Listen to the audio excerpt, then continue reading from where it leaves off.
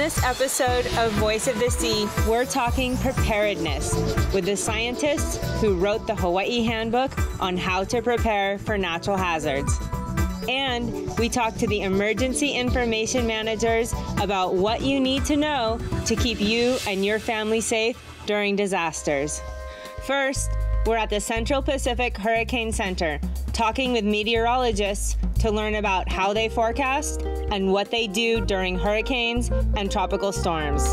We're at the National Weather Service Honolulu Forecast Office and Central Pacific Hurricane Center, which is located at the University of Hawaii at Manoa campus. On a daily basis, there's about 4 to 5 forecasters working, and they work 12-hour shifts, 6 a.m. to 6 p.m. or 6 p.m. to 6 a.m. During an emergency situation, our numbers surge from about 4 to 5 forecasters a day, upwards of about 10 people working. So we've got everyone handling the normal operations, then we have a hurricane forecaster in here, then we've got people that are handling the media phone calls. We've got people handling the public phone calls. We'll have a forecaster that gets stationed down at the Emergency Operations Center. So it gets all hands on deck. And have you personally been through a hurricane? I have. I grew up in Miami, so I went through Hurricane Andrew when I was really young. There was trees down everywhere. Our house, luckily, our roof was still on. Our next door neighbor didn't have a roof anymore.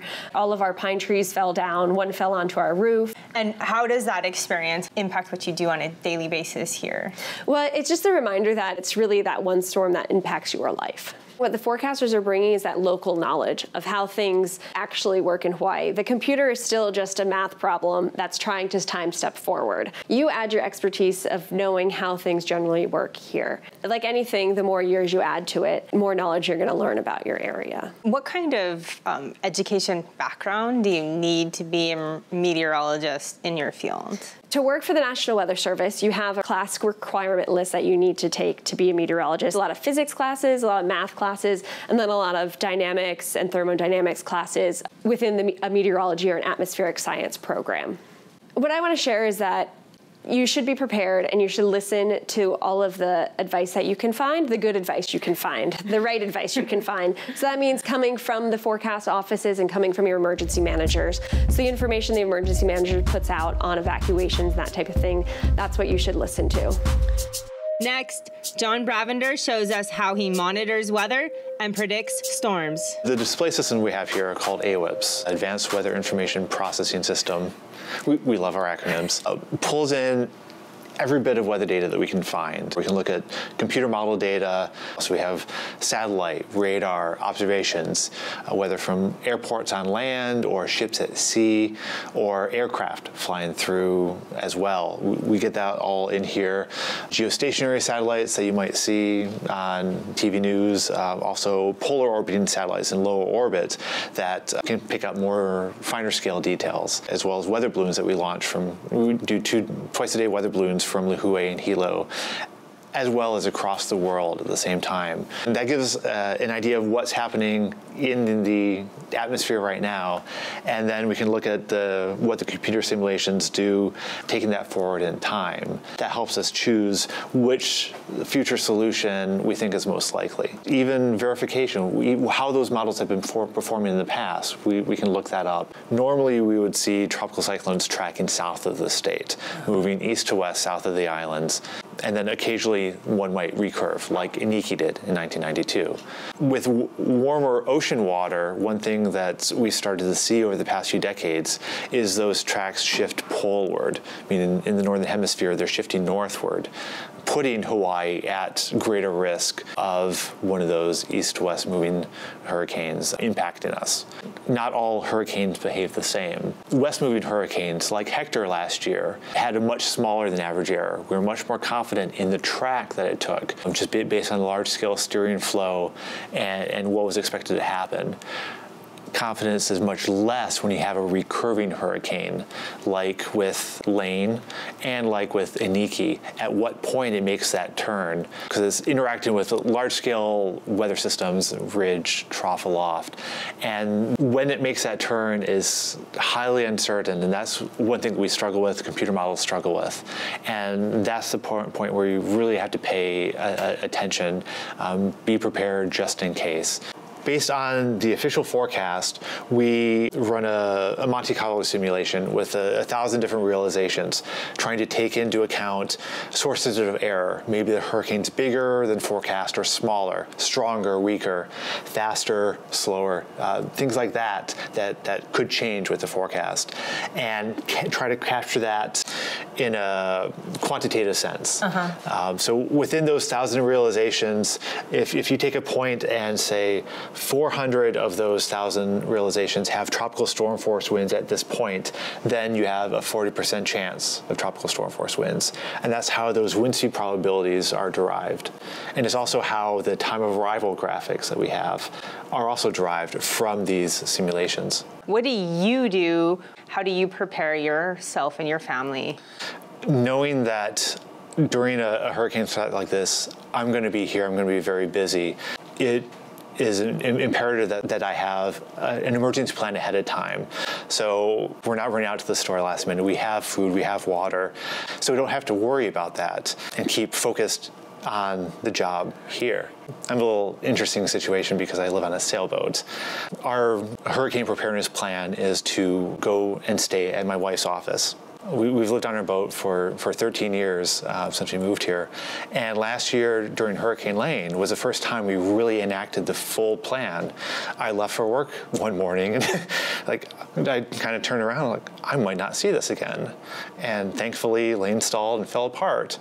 But it's important that you have that plan ahead of time so you're not trying to make those sorts of decisions in the heat and in the stress of the moment.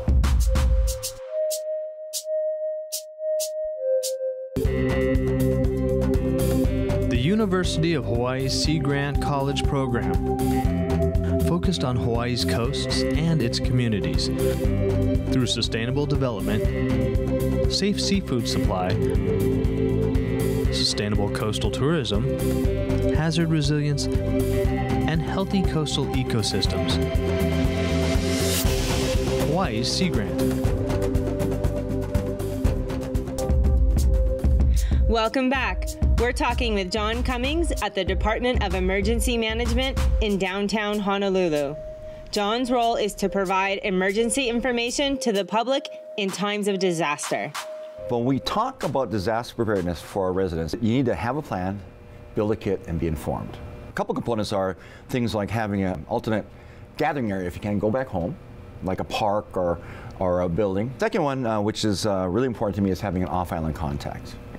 And what that is everyone in your family carries a name and contact information for someone living outside of Hawaii. Something happens, like an earthquake, I can't get home, I call home, nobody's answering, the phone's down. Everyone in my family group calls off island and checks in. So I'll know within a few days where everybody is. If you have someone in your home who's elderly or they have special needs, special medical needs, you have to think about 14 days of being without those supplies. And that's your food, water, clothing, things for like from your dad's special dietary needs. If you have children, toys or games for them too. And pets. We have 3 cats and my friend's dog lives up the stairs and downstairs, right? We have to plan for their care too, emergency food for them. Because they're your family too, right? Unfortunately, a lot of our homes are older. A lot of them were built before current hurricane standards, building codes, right? And they're at risk from winds, even from something as simple as a Category 1 hurricane, especially if they're on an exposed ridgeline, single wall home. My dad's house was built in March of 1941. I've had the plan for the fact that a house probably will not be there after a bad hurricane hit. Last year, first time ever, we had to exercise our evacuation plan, take him and his dog from his house, bring him to our home in Pauoa, shelter in place while I went to work. We had to do that twice, first time ever. You know, being in this business, I've had to think about these things along with my job, but it's something we all have to think about. You know, what's going to happen to where I live if we're impacted by hurricane, tsunami, or flood? Whatever planning you do for 14 days is good for any emergency that's going to impact us here. Having some shelf-stable, non-perishable foods that don't need cooking. Yes, that's kind of key too. For me, that's a lot of canned goods, energy bars, energy drinks are good to have. Hurricane season, going to hurricane season, I have a set of foods and things that come May, all the food from last hurricane season, we incorporate into our menu for this coming year. And then I go and replace them. My alkaline batteries, I replace those every 2 years. So you've got some supplies out here to show me today. Now you can buy commercial water like this. This is 14 gallons of water, this is 14 gallons of water. This is enough water for one person for 2 weeks now. And it's heavy. Water's very heavy. So if you have to run out to the store buy this, you got to lug it with you, right? I keep empty containers at home like these. And when we get to a hurricane watch, so fill up the containers. I have other containers at home we fill up too, right? If we go to a hurricane warning, the last thing we fill up before the electricity goes out, remember, no electricity, no pumping water, right? And we go to this little guy here called Water Bob. Yeah. And that's a liner for your bathtub. Yeah, and once we lose electricity, which could happen before it even makes landfall, we can pump water. So whatever container you have in the house, go ahead and fill it up. That helps, so even the little bottles, right? What the Water Bob does is gives you now a food-grade liner to provide you with instantaneously potable water. Or you could drink the water out of the bathtub. It's probably best to boil it, treat it, or filter it. But with this guy here, it's ready to drink right like that. A single-use container, so for us, we wait until it's warning and before electricity goes out, and then this is the last thing we fill up in the house. The last part of being prepared is having some way to get information. You know, when the hurricane is coming, it's TV and radio, right? And your smartphone alerts and apps, right? And once a hurricane is on land, it comes, electricity goes out. Really, the only way we're going to talk to you through emergency management is through a simple AM radio. So like this one here, which has an internal battery, is cranked to charge it. You can also put it in the window and charge it with solar power. It has AM, FM, and Weather Channel radio, and it can charge your cell phone. Oh. Now, I like, I'm a gadget guy. I like things that have multiple uses. And this covers a lot of different fields in one little package, right? The last one we have here is a NOAA weather radio with specific area message encoding. What this is, you set it up in your house, it goes on a standby mode, and anytime there's any type of severe weather warning in your area, it'll go off. And then some light. Yeah, of course. Important thing is having some type of lighting and spare batteries. They even have generator-powered lights now, which are really good too. You don't have to worry about the battery storage. I know you've been thinking about disaster preparedness for a long time. It's your job. What are the things that still keep you up at night? If we get a hurricane or tsunami, we're going to lose our harbors. We're going to lose our airports. We're going to lose our coastal roads. If you live far from an urban center, it could be days to weeks before you see anybody coming into your area to provide assistance. If you just take a few minutes every week to talk about it and plan for it, it may be that your plan is, well, we got to leave our home and go to my mom's place. But at least you know now and plan for that. Because it could, you know, it could get really bad here. It's not a matter of if, it's when. And that's the reality. Can you tell me places that people can go to learn about what might impact them in their location? When we're talking about tsunami events, one of the best tools for knowing if you're in a tsunami evacuation area is a phone book in your house. We've been putting maps in that since the late 80s. Each island has a map in their phone book. Those maps are also available on our website at honolulu.gov/DM. If you want to look at if your home is in a FEMA flood zone, if you go up to the Department of Land and Natural Resources, they have access to the FEMA Flood Hazard Assessment Map. NOAA has a new mapping system out now too that looks at the possibilities of coastal zone inundation from hurricanes or tropical storms.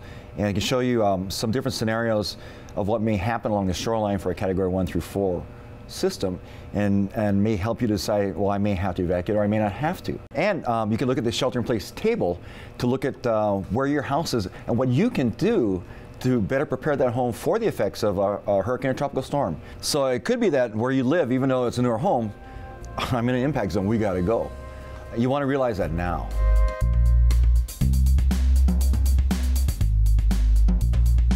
We are looking for a few heroes, mentors, trailblazers, innovators, a passion to change lives, spark curiosity, open hearts, and awaken minds, help students answer the question, who am I? This could be your calling, but this is no job. It's the journey of a lifetime. Be a hero. Be a teacher. Welcome back to Voice of the Sea. We're talking with Dennis Wong and Darren Okimoto, who wrote Hawaiʻi's Handbook about how to prepare your home for natural hazards. We start off talking to Dennis about how to strengthen your home to withstand storms and high winds. We take a look at some of the different protection options available, for both single and double wall homes. Okay, Dennis, so I'm super excited to finally learn about how to protect my home from high winds. And we're here in Pearl City at a single wall home. Right. And you're gonna tell me about these hurricane clips. Okay, sure. And I'm glad we're at Pearl City because a lot of the houses here are relatively old and they're single wall, which means there's one wall. Typically, it's a redwood tongue and groove board. So if you look at the wall here, there's a little slot sticking out, that's your tongue, and on the other side there's a slot there, that's your groove. And they fit in, they're like 7-inch panels. That's your typical single wall house, and it's common throughout the entire state. One of the first things you recommend for the older houses, and that's houses built before 1988 on Oahu, and the date will vary for each county, it's in the book. The very first thing we recommend is hurricane clips.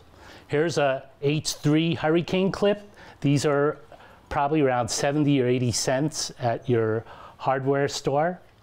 It's a simple installation. It's very important. If you don't have this and there's a tropical storm wind or even a category 1 or 2, it'll lift your roof off, okay? So it's very important to fortify this roof to wall connection. In the Homeowners Handbook, there's a step-by-step guide on how to do it. I would say for this house, it took 2 Saturdays or 2 or 3 Saturdays to do. And the benefit is the house is stronger and we got discounts on hurricane insurance related to that. We're here at a double wall home. Right, so I wanted to show what a double wall house is, and I want to explain it from this model, which I call the mini house, and this house, okay? So here's the mini house, here's a simulated roof truss, and then on the roof truss sits on a double top plate. There's essentially 2 2x4s. Then there's the studs that go from the roof to the bottom of the house, and there's a sill plate.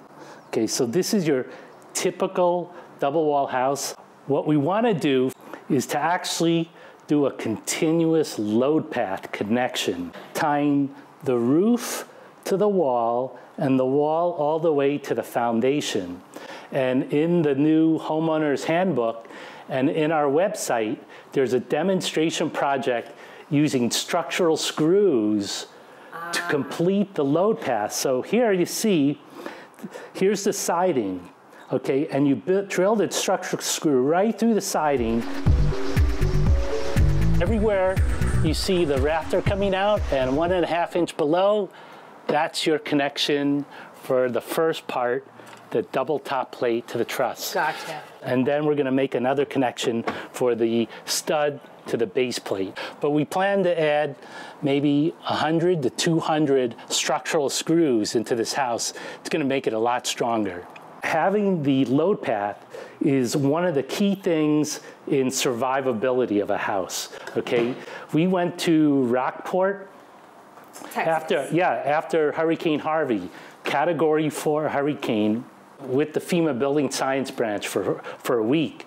And we looked at houses, and on the same block, there were houses that were totally destroyed and some that had no damage at all. And the key things, they had a load path, a strong load path, and window protection and a strong envelope around their house. I see. So that's what we're trying to do in the handbook, showing people how to relatively simply add a load path and also to protect their windows and protect the envelope of their house. There's 12 different ways to protect your windows in the handbook.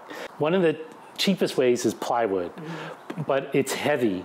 There's this new material called polycarbonate, and they just started bringing it in Hawaii, just as strong as plywood, lightweight. For large or unusually shaped windows, there's hurricane fabric. And this works like netting at a driving range, catches the golf balls, same thing. It catches the windborne debris before it impacts your window. Probably the most expensive, but it's a great investment if you consider that it adds value to your house, is impact-resistant glass. This is impact-resistant glass. This is what they put in Florida, under the Florida building codes. It passed a large missile test, 9-pound, 2x4, going at 34 miles per hour. And then after the impact, they also send it through pressure inward and positive and negative tests, where they simulate the different wind directions of a hurricane. No masking tape, no opening windows, which is essentially opening up the envelope around your house.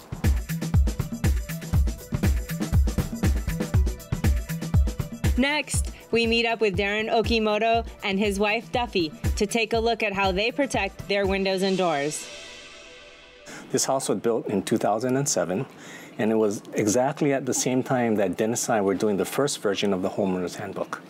And so by doing the Homeowners Handbook, that really gave me the opportunity then to really think about, you know, what types of hurricane hazard preparedness that I could actually install in my house. So with our house, basically what we have is we have 26 windows total, 13 on the upstairs and then 13 on the downstairs. And then my wife and I and my mother live downstairs. So we're responsible for installing the windows on the downstairs, and we leave the upstairs to my sister and her husband. We wanted to use something that was light and actually strong and easy to actually go ahead and install. And so we ended up using what are called these aluminum storm panels, which are actually 14 inches in width. And as you can see, they're very light as well. On.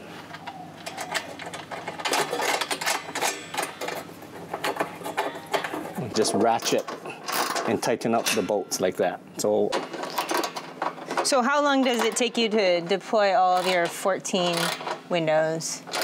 With Duffy and my mother helping, it takes us about 2 hours to deploy all of the windows downstairs. And how many times do you think you've deployed them since you've lived here? Last year, right, when we had a very active hurricane storm season, we actually ended up deploying them 3 times. In total, everything cost $27,000 to protect the entire house, all of the windows and the doors. So a significant investment. It was a significant investment, but definitely worth it.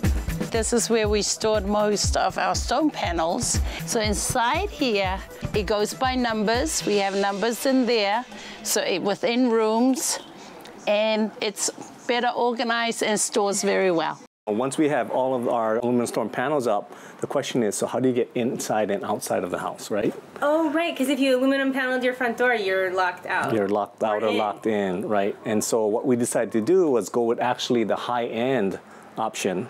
Press the button, and the shutter is deployed. Well, this one actually has a manual winch as well on the inside. If the power does go out, we're able to actually raise and lower this manually. And so what we have here is I've already went ahead and installed a hurricane garage door brace. And it's actually this whole strip of aluminum from the base of the floor where it's screwed in all the way to the top of the garage door. So this is installed, and as you can see, it's bolted actually, bolted to the garage door. What would happen if we didn't secure the garage door in a hurricane? So the garage door would basically blow out, and just like when a window blows out, there'll be more pressure that's inside of the house and put more pressure on the house itself that could actually, affect the roof. Hurricane season in the Central Pacific runs from June 1st to November 30th. But storms, high winds, flooding, and tsunamis can happen at any time. The new 4th edition of the Sea Grant Homeowners Handbook to help you prepare for natural hazards is now online. Check it out and then build a kit, make a plan, and stay informed. Watch episodes online at voiceofthesea.org and follow us on social media at Voice of the Sea TV. Mahalo for watching Voice of the Sea.